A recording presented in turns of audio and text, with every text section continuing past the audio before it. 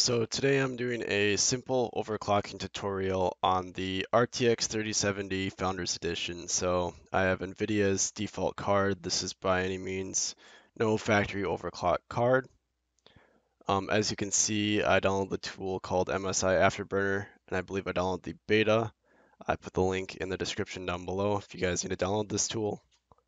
And then I also have GPU-Z just to see clock speeds, and you can read sensors and power draw and stuff like that. I'm also using the Rivet Tuner statistics server to view the GPU clock speeds and frequencies and CPU temperatures in the benchmark when we run it. But you by no means need to set that up, and there's easy tutorials online to get that up and running at a good level. So what I do when I first start overclocking is just run a baseline to see what score you get. So we're going to be using 3D Mark, and we're going to use the Port Royale because it's a hybrid benchmark. It does ray tracing on the RTX cores and also does rasterization on CUDA cores. So we'll just do a baseline right now.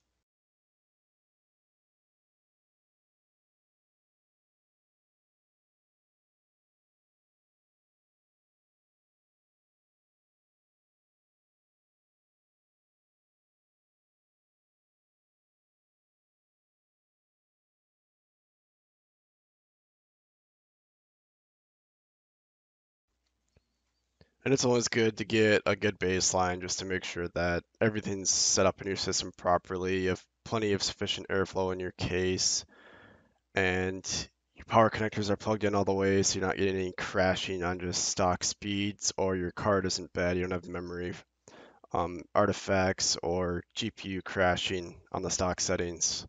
Because there's no reason to overclock your hardware if it can't even run at the stock settings.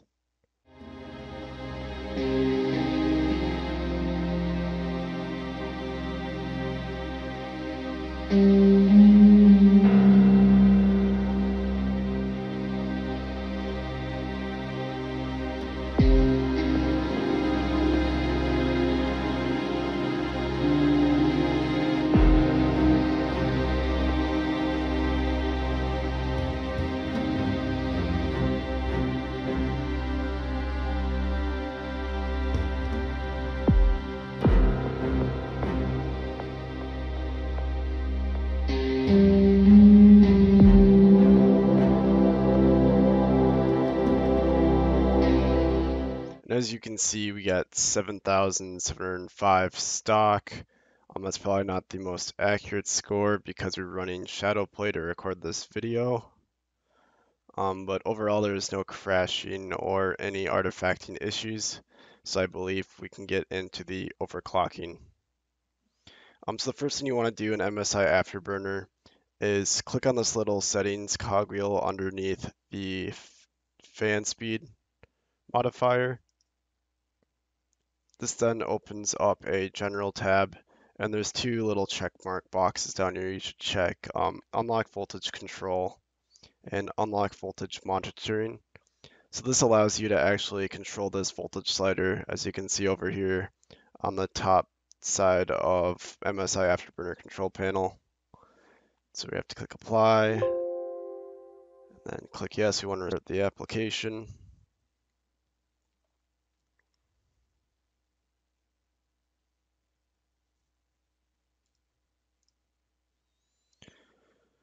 And now we can modify the core voltage slider percentage. I already modified this before, so this must have read the old settings, but you can just drag this all the way up to 100%.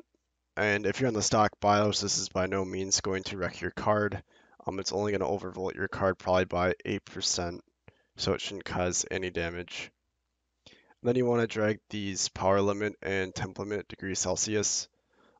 This allows more throttling of the GPU, or I should say it means it allows a bigger headroom to prevent thermal throttling and power limit throttling. And then the core clock down here, we can start off with a good amount. Probably plus 100 megahertz on this one. It's from settings I've tried out before, and we'll go 1200 on the memory. Um, and I'm not going to make you guys watch the rest of these Port Royal benchmarks. I'll probably be speeding them up through the rest of this video.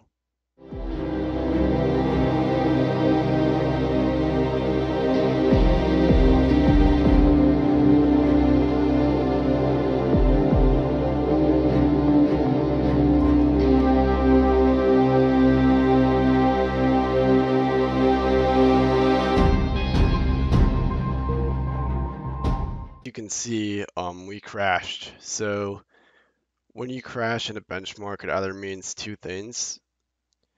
Your core clock megahertz is overclocked too high, or your memory clock megahertz is overclocked too high.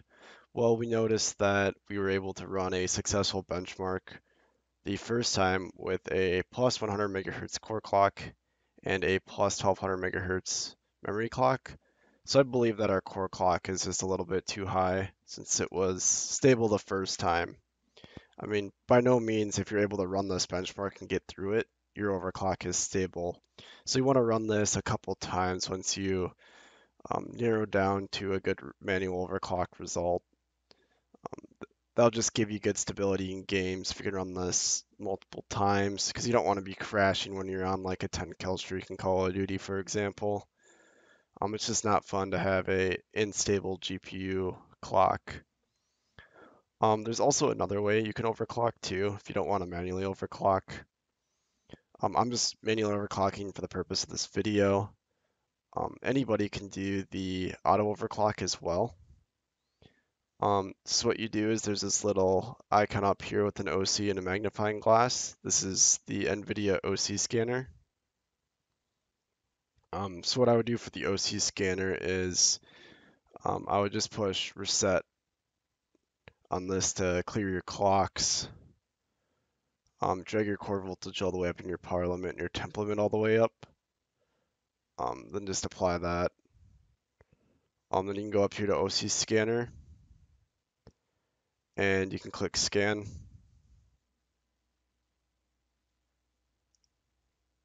Sometimes that fails the first time. I clicked it twice and now it's scanning.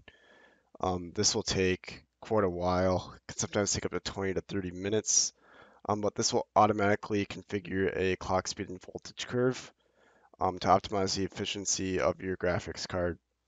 So in some cases, this even consumes even less power than what it would normally because it tests hundreds of little voltage and clock speed settings automatically for you. But this isn't the entire purpose of this video. We're just trying to get a good manual offset overclock. But this is also a good tool to use if you don't want to run Port Royal over and over again to try to narrow down to a good overclock result.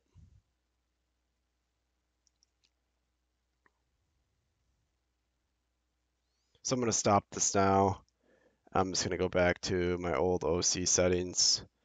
We'll try a 120 on this. We'll just back it down 5 megahertz.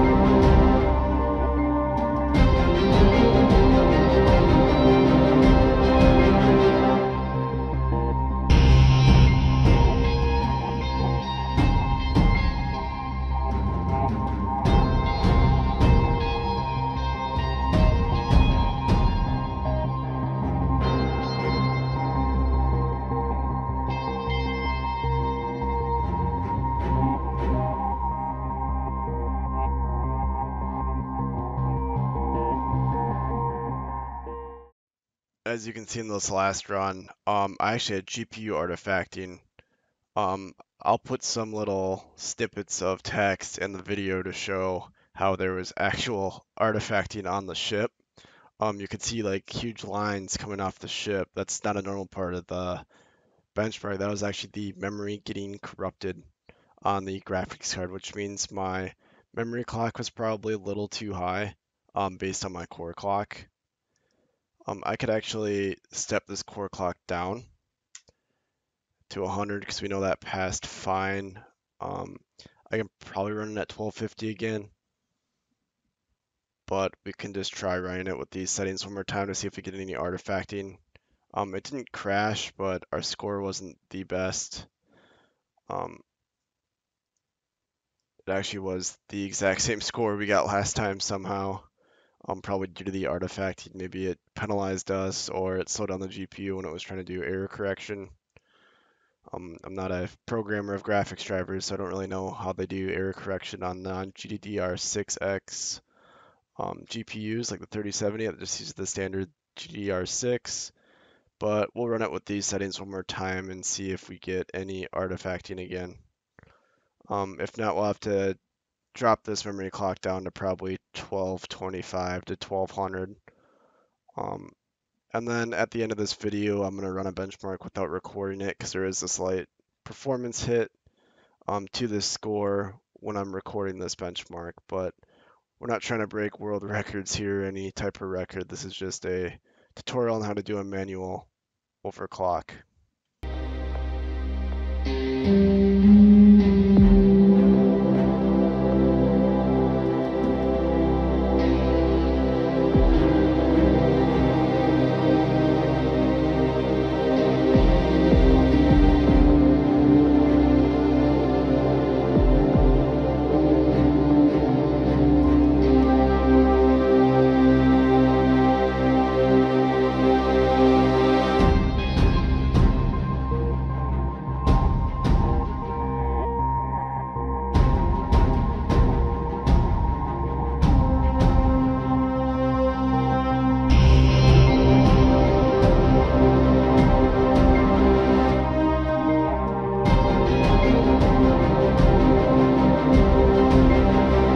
As you can see, my score was worse, probably due to some of the thermal throttling. I mean, it was 75 degrees Celsius, but because the GPU was a higher temperature, it probably dropped the clock frequency a little bit, but we were stable with the speed.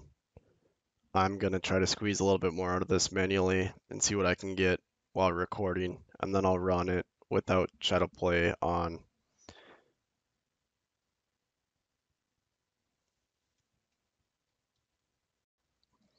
So after a little bit of tweaking and I ran this without the recording software running, I was able to achieve 8,614 for my graphics score.